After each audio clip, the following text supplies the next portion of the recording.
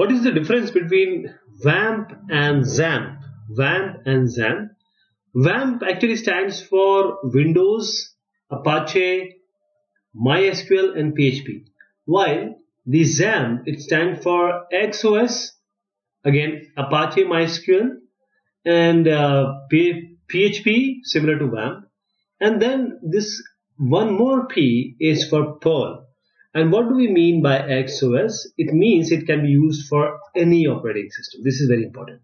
XAMPP can be used for any operating system. So XAMPP is easy to use than WAMP.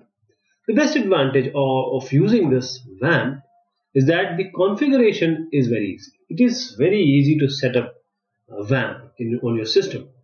But XAMPP, the cPanel of your XAMPP, there is a panel, if you see, is very nice and good for beginner. XAMPP has, they have buttons like start, pause and stop button. They work very nicely by functionality. And you can add other services to XAMPP also. And XAMPP is more powerful and resource consuming than WAMP.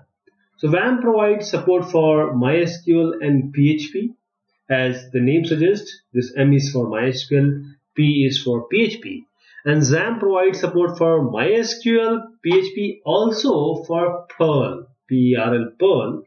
So XAMPP also has this SSL feature, while this WAMP does not. So this is secure socket layer. WAMP provides support for MySQL and PHP.